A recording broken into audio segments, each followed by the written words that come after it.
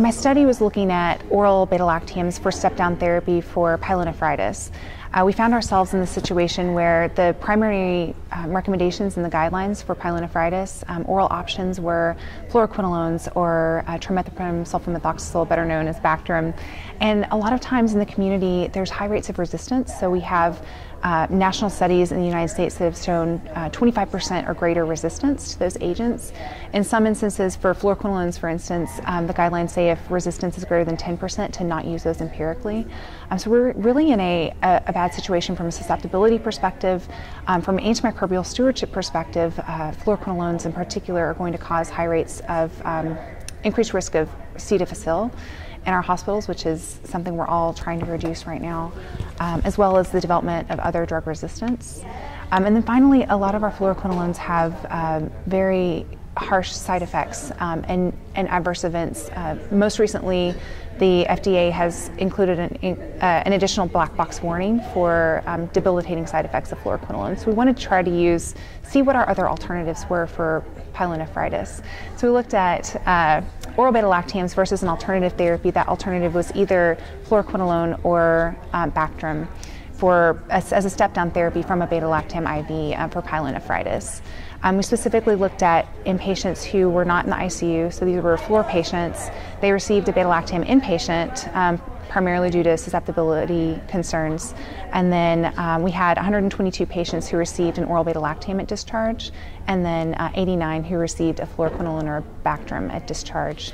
And I did want to just establish this was based on the judgment of the attending physician that was treating that particular patient. Correct. It was a retrospective study, so we did look at, based on physician preference, on what they used to discharge patients. It did meet power to detect, we're looking at for an 85% cure rate and a non-inferiority margin of about 15%, and found that oral beta-lactams were non-inferior to an alternative, the either fluoroquinolone or Bactrim, for readmission to the hospital within 30 days or ED visits within 30 days for some kind of urinary cause, so UTI or pyelonephritis. And so what do you see as the implications of that finding for practice? I think it opens up a whole new world of oral options. Historically, guidelines have said don't use beta-lactams because they're not as efficacious as our alternatives. However, a lot of the studies had some pretty significant limitations. We wanted to try to address those limitations and really open up the option of oral beta-lactams for discharge. And how convincing do you and your colleagues see these data, given it's a modestly sized study and it was retrospective, non-randomized? So how would you characterize the quality of the data given the question that you were trying to address?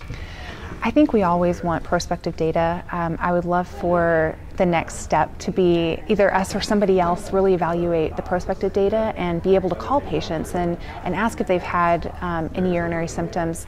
But in the clinical world, a lot of times we don't see that. All we see is whether they're readmitted.